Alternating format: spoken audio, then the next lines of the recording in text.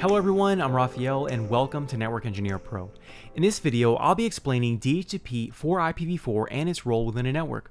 I'll also talk about DHCP relays, aka the IP helper, and I'll show you how to configure DHCP on a Cisco device like a router or a switch live on the CLI. Let's get right into it. DHCP stands for the Dynamic Host Configuration Protocol, and its purpose is to dynamically assign IP addresses to devices on the network. In addition to the IP address, hosts will also be provided with other network configuration, such as the subnet mask, gateway, DNS server, lease times, and more.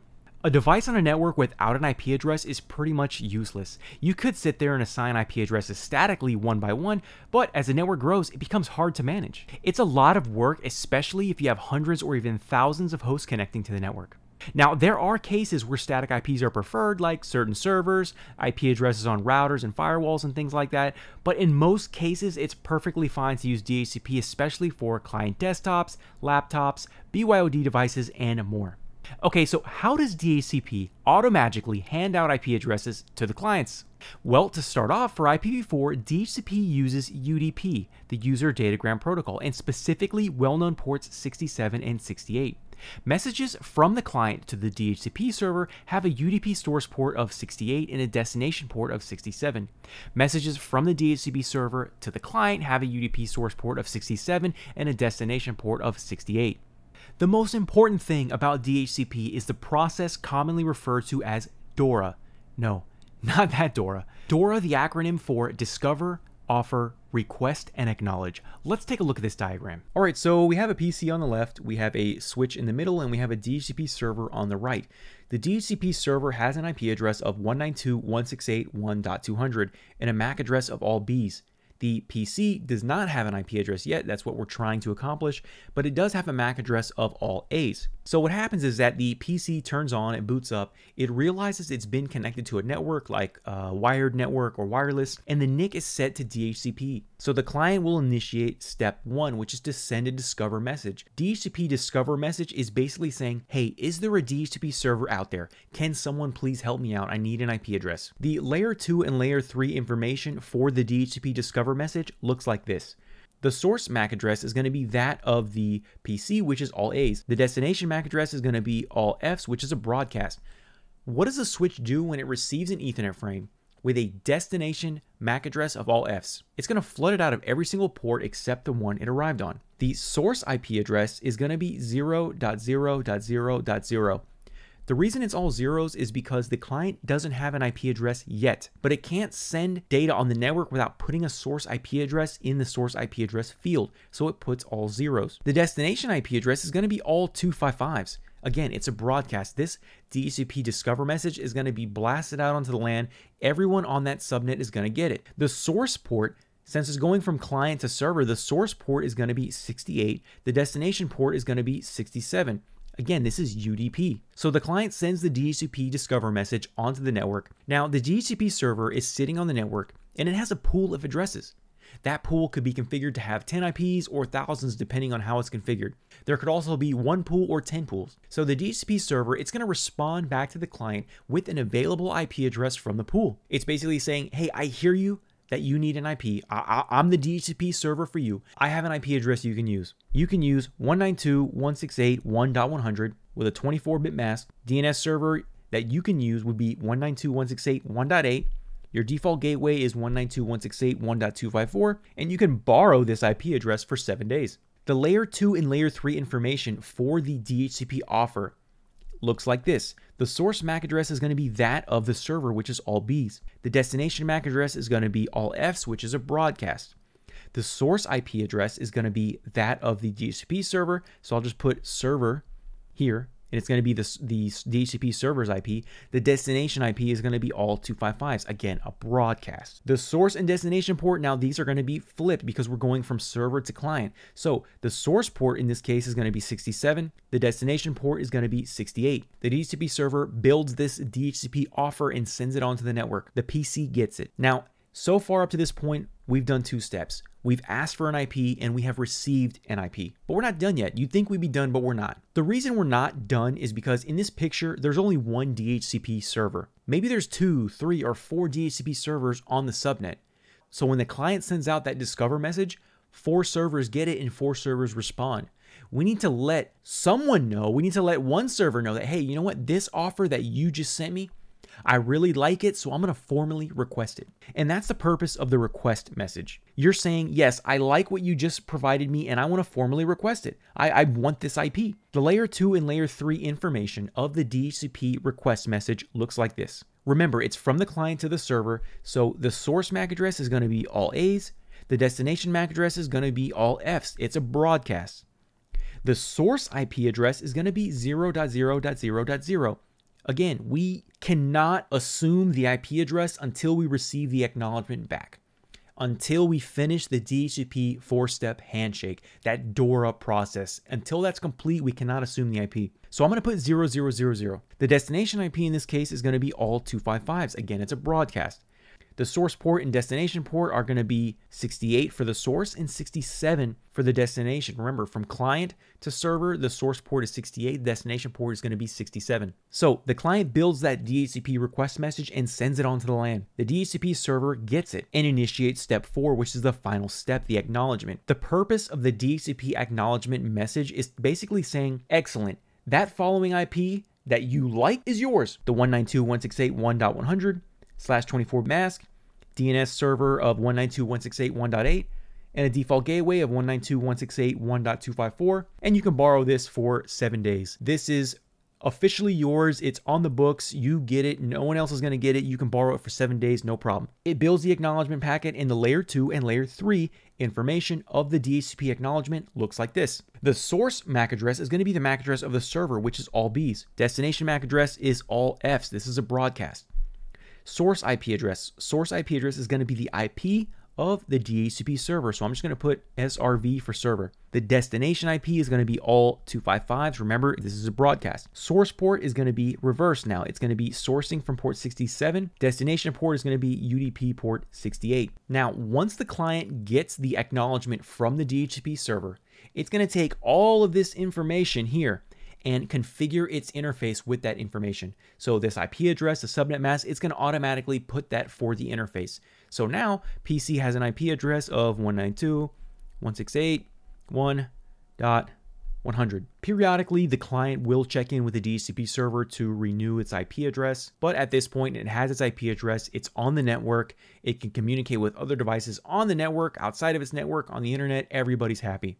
Now, something I want to mention to everyone is that you can see this wireshark capture here up top, and you can see that the whole DORA process taking place. And if you notice specifically in the offer and the acknowledgement message, the destination IP address is a broadcast. It's all 255s. I want to tell you that this is not the case every single time. There are cases where the destination IP address for the offer and the acknowledgement will be unicast, right? It's not going to be all 255s. And it has to do with, now this is probably not CCNA, this is probably outside the scope of the CCNA, but we're going to advanced DHCP. It has to do with whether or not the client sent its discover and request with the broadcast flag bit set or not. If it sends the discover message with the broadcast bit set, when the server receives that discover, it will respond with its offer to the broadcast address of all 255s. If the server receives a discover from the client and the broadcast bit is not set, it will respond via unicast to the client. And I'll show you this in detail in a little bit, so don't worry. Now, in this example, in this drawing, the client, the PC, and the DHCP server, they're in the same subnet. Now, this is not the case the majority of the time. The majority of the time, the DHCP server is going to be sitting somewhere in the data center, but in a different subnet than the clients are. And if they're in a different subnet, that's where the DHCP relay comes in, and that's something we're going to talk about right now. All right, so now it's time to talk about the DHCP relay, aka the IP helper. And this is going to be used when the DHCP server is in a different subnet than the clients. So if you look here on the left, I have a client subnet 192.168.10.0/24. I have a server subnet 192.168.20.0/24. And in this subnet, there's a DHCP server with 192.168.20.200 for an IP. This DHCP server also has 3 pools configured. On the client side, in the middle, we have router R1, and this G0/1 interface is going to be the default gateway for the client subnet. The only configuration that this interface has so far is just going to be the IP address 192.168.10.254. Now let's see what happens when the host over here wants to obtain a IP address via DHCP and the DHCP server is on a different subnet, right? So we know we need to finish the DORA process. So our discover is going to be sent from the client onto the LAN. And remember, it's a broadcast, so the destination IP address is all 255s. The destination MAC address is all Fs. What do switches do when they receive an Ethernet frame with a destination MAC of all Fs? They're going to forward out of every single port except the one it arrived on. When that message arrives on router 1's G0/1 interface, what do routers do with broadcast? They're going to drop it, right? So if it gets dropped, that message never makes it to the DHCP server. The DHCP server never hands out an IP to the client. And remember what I said earlier, that if you don't have an IP address, that you're pretty much useless. That's where the DHCP relay comes in. And I call it AKA the IP helper because that's literally the name of the command. That's the command we're going to use. And that command is going to be placed on the actual interface that's the default gateway for the subnet. So interface gig 0/1, its only configuration is the IP address. We're going to make a change. We're going to add IP helper address, and we need to specify an address. And the address that we specify is going to be that of the DHCP server. So we're going to put 192.168.20.200. Now that we have an IP helper configured on the default gateway, right, that layer 3 interface, let's look at the DORA process again. So we're going to send our discover message, right? We're on step 1, discover. That switch is going to get it. It's going to forward it out of every interface except the one it arrived on. When it arrives on gig 0/1 of router R1, the router is going to forward that via unicast over to the DHCP server. And when I say via unicast, I mean that the source IP address is going to be the IP address of the default gateway. So 192.168.10.254. The destination IP address is going to be the IP address of the DHCP server, which in our case is 192.168.20.200. The DHCP server gets this and it sees a source IP address of 192.168.10.254. It knows that since the discover came from 192.168.10, it knows which pool it should be handing out an IP address from. If for some reason this source IP was 192.168.11.254, then the DHCP server would see that and it would know it needs to hand out an IP from the 192.168.11 pool. The DHCP server received it. It knows exactly what pool it needs to obtain an IP address from. It's going to go ahead and send the offer, step 2. What the DHCP server is going to do is it's going to send that offer message with a source IP address of itself, so 192.168.20.200. The destination IP address is going to be the IP address of that default gateway, so 192.168.10.254. That DHCP server is going to send the offer via unicast to router R1. Once router R1 receives the offer from the DHCP server, it's going to forward it out of its gig 0/1 interface as a broadcast. So that message is going to arrive at the switch. The switch is going to send it out of every port except the one it arrived on. It's going to arrive back on the host. Now the client received the offer and it likes what it sees. It likes the IP that the DHCP server is offering, the subnet mask, the gateway. It wants to formally request that, and that's where the request portion of DORA comes in. So what happens is the host will send its request to the switch. Again, this message is a broadcast message. It will go to every port except the one it arrived on. When it arrives on the gig 0/1 interface of router R1, since router R1 is configured with an IP helper, it will forward that message to the DHCP server via unicast. When it does, the source and destination will be flipped. So the source is going to be the IP address of the default gateway, so 192.168.10.254. The destination IP address is going to be the IP address of the DHCP server, 192.168.20.200. At this point, the DHCP server has received the request, and the DHCP server is going to go ahead and send an acknowledgement back to the client. This is the A in DORA, the acknowledgement. When this happens, the DHCP server will send a message, and the source and destination IP address will be flipped. The source is going to be 192.168.20.200. The destination IP address is going to be 192.168.10.254. That message is going to go from the DHCP server over to router R1. When router R1 gets it, it's going to forward it out of its G0/1 interface onto the LAN as a broadcast.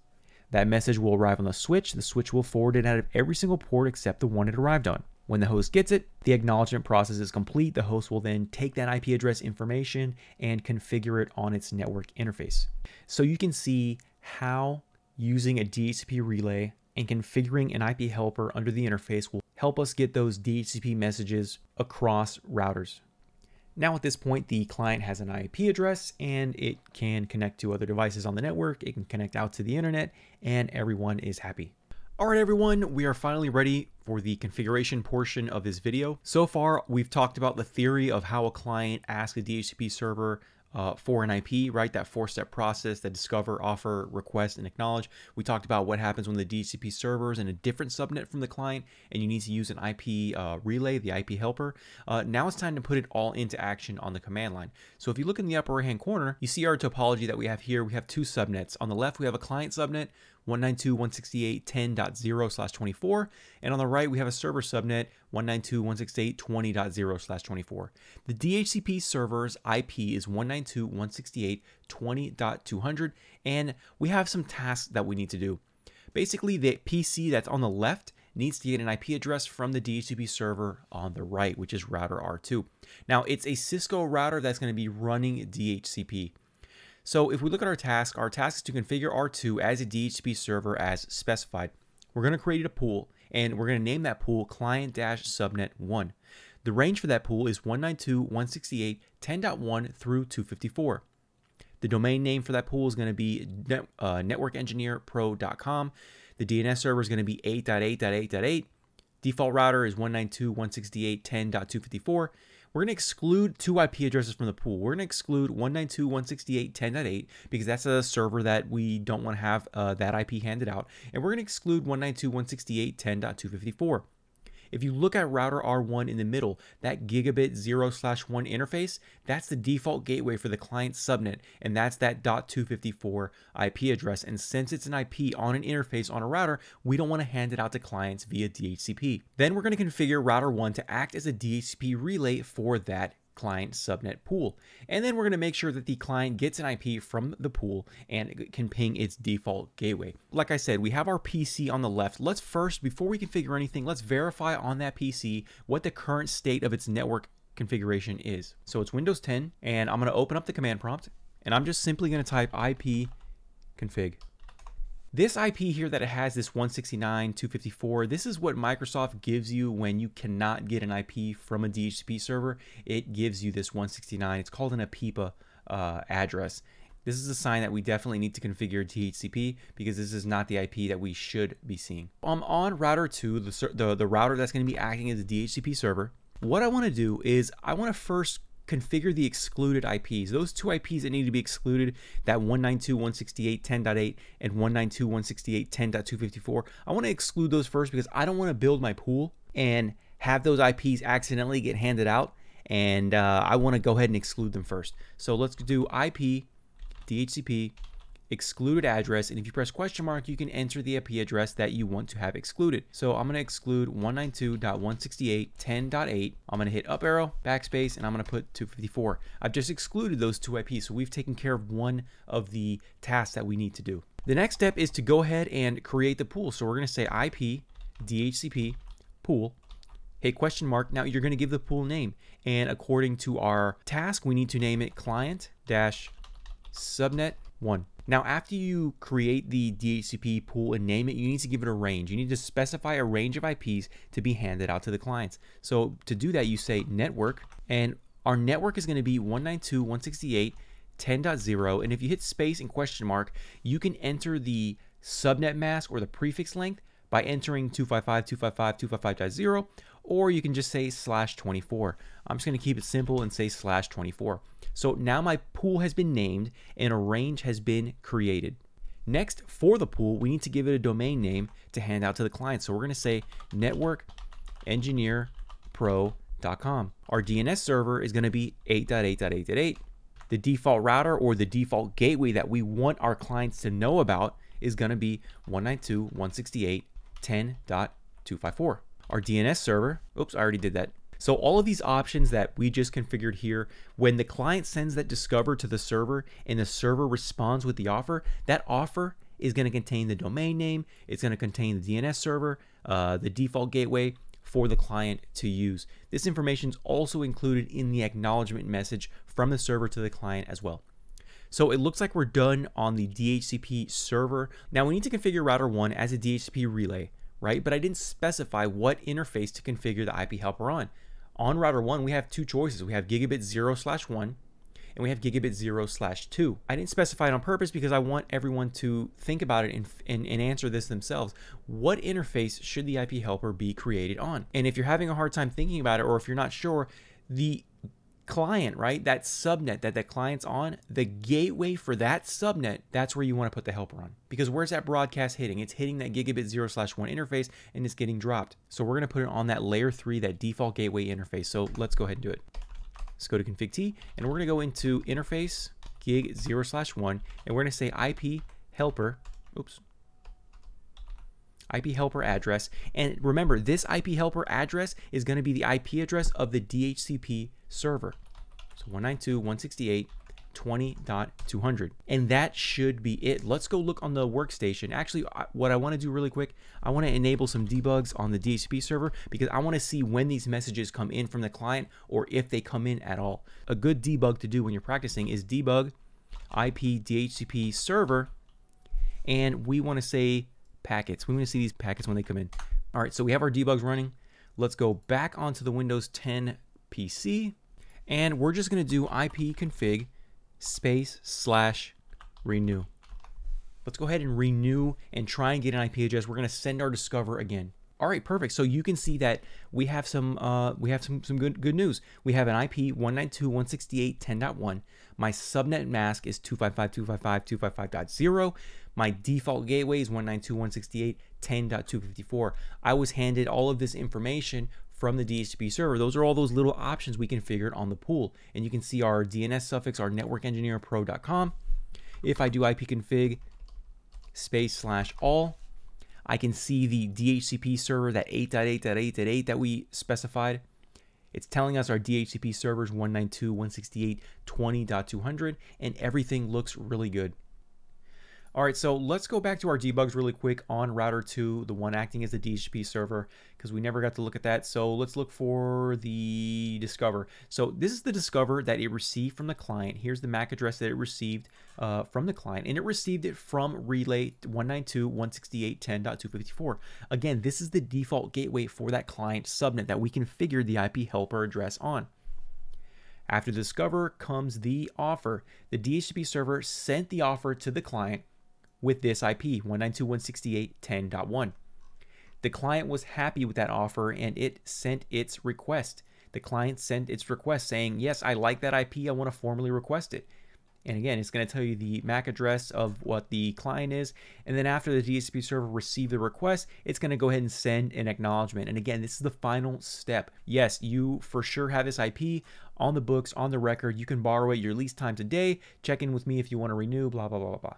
And I want to show you, lastly, some helpful show commands when you're working with DHCP on Cisco devices. So we can start by show IP DHCP binding, right? You can see all of the bindings that the DHCP server has, and you can see that it binded 192.168.10.1. Here's the MAC address information, and it was automatic. Another good helpful command is going to be show IP DHCP server statistics. This is telling us that we have one pool. This is statistics about the server. You know, what messages has the server received and what has it sent. So we have one automatic binding. That's that first initial client. And you can see that we have received 2 offers and 2 requests. And we have sent 2 offers and 2 acknowledgments. I'm sorry, I said offer up here. We have received 2 discovers and 2 requests, and we have sent 2 offers and 2 acknowledgements. So this is a very good troubleshooting show command, because if you configure DHCP properly and you're not receiving any discovers, then you need to start troubleshooting. Another command I like to do is show IP DHCP pool. Just a little bit of information about the pool, the utilization. You know, if you have every IP being used via DHCP, it's going to show you whether or not that utilization mark is high or not. We have one leased address, and here's the pool range: 192.168.10.1 all the way to 192.168.10.254. So you can see DHCP is not hard to configure, and it's actually kind of fun. So the very last thing I want to show you a wireshark capture, because I was capturing on that Windows 10 machine, and I just want to show you the exchange of the messages from Wireshark's perspective. I'm specifying DHCP, so you can see that the workstation or the client PC, it sent that discover message. Here's the source and destination information, and you can see when you expand this dynamic host configuration protocol message info, you can see here that this boot P flag, this is what I was talking about earlier. This is set to 1. What happens is that when a client sends a discover with this bit set, the server is going to respond via broadcast for the offer and the acknowledgement. If I were to go into the registry settings on the Windows 10 computer and change this to not be set, then I would get this offer and acknowledgement sent back to me via unicast. Now, from the DHCP server to router R1, if we look at our diagram here, let me shrink this a little bit. From router R2, the DHCP server, to router R1, these messages are being returned via unicast. From router R1 back onto the client subnet, it's getting broadcasted onto the LAN. And you know what? I'll go on the Windows 10 machine, and I'm going to go ahead and change this to not be set so we can see the difference in the unicast messages from the DHCP server for the offer and the acknowledgement. So let's go on Windows 10, and there is a specific registry setting. Hang on. Okay, it's going to be this one here, DHCP connect force broadcast flag. Right now it's set to 1. I'm going to change it to 0 so that it's not set. Now I set it, I do need to restart the PC. Let me restart it. All right, so I fast forwarded it so you don't have to see the computer restart. So let's go ahead and let's go back to our command prompt. Let's see if we have an IP via DHCP. Let me do a quick release and renew.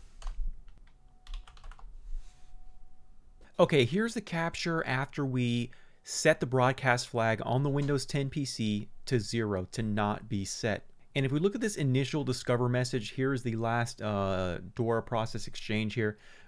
If we expand the dynamic host configuration protocol part of the capture, expand boot P flags, you're going to see that this broadcast flag is not set. When you turn it on, when you turn it off to 0, that means it's not set.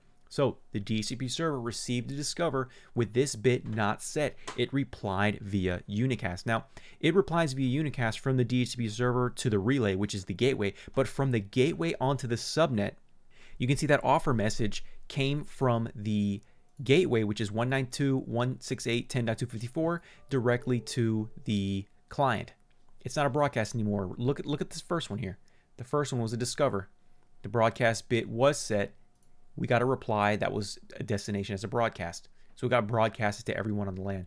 And a lot of like older operating systems, they used to set they used to have this bit set, but why do you need to broadcast it? Why do you need to broadcast the offer and the acknowledgement back onto the LAN, right? It's a lot more efficient to turn this off and allow the gateway or the DHCP server to send these two messages, the offer and acknowledgement, back via unicast. And I'll include a link to the registry setting that you can change if you want to practice this yourself and look at the different Wireshark captures. And when you look at the offer message, you can see everything you configured on that DHCP pool on router 2. You can see, look, you have a default lease time of a day. You have your subnet mask 255.255.255.0. The domain name we configured was networkengineerpro.com. Domain server is going to be 8.8.8.8. The router or default gateway is 192.168.10.254. And again, that's all of the parameters you configured on your pool. Those are being sent to the client from the server. Once the client gets that acknowledgement back, it's going to go ahead and program its network interface card with all of these settings and parameters. Alright, so we configured a router to act as a DHCP server, we configured a DHCP relay by using the IP helper address command, and we verified that the client received an IP from the configured DHCP pool and that it could ping its default gateway. I really hope that everyone enjoyed this video. If you did, don't forget to like and subscribe. And if you'd like to follow me on social media, I put links to Facebook and Instagram pages down in the description. Alright, I hope everyone learned something. Have an awesome day, and I'll see you in the next video.